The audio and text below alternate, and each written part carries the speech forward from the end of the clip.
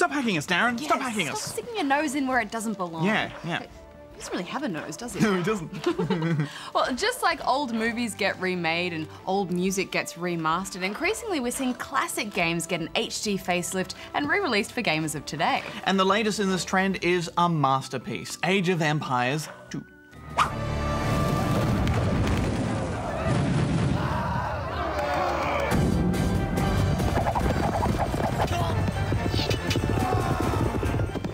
Age of Empires is one of the pillars of the strategy genre, up there with Warcraft and Total War, and it's loved for blending history with easy to approach but difficult to master gameplay.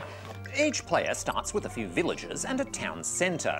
You have to gather resources as quickly and efficiently as possible in order to build an army to launch an attack on your opponent's town. And of course, other players are doing the exact same thing, because that's where the strategy comes in. Age of Empires 2 is known for having that classic rock, paper, scissors formula. Generally speaking, melee infantry beat cavalry, archers beat infantry, and cavalry beats archers, with some variations here and there based on which nation you choose.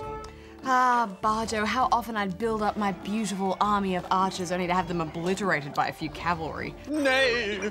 I'd quite often spend all my resources building a big defensive wall and then suddenly run out of gold and wood and not be able to build anything else. Ah, it's so intense. But let's talk about what's new in this high-def remake. Yes, it's pretty much the same, isn't it? Yeah. The main difference is Steam Workshop support, which allows for a strong modding community. And they've thrown in a few high-res textures such as new water and fire effects. But really, that's just about it. Well, almost. It has brought back a healthy online community again. There's multiplayer available where you can go head-to-head against other players. And playing against a real-life opponent rather than the AI is so much better if you can get a connection. I'm glad the pre-match lobbies return. I love spamming 30 again. Woo-la-la-loo. Woo-la-la-loo. Woo-la-la-loo. Woo-la-la-loo. Woo-la-la-loo. The single-player campaign looks a lot better, and it's good particularly if you have an interest in history. You'll play through the stories of Attila the Hun to Joan of Arc through a series of scenarios transitioned with small storytelling sequences.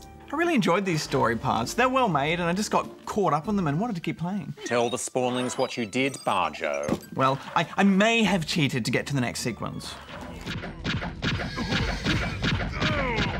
I helped program those cars, you know. Sure you did, Darren. No.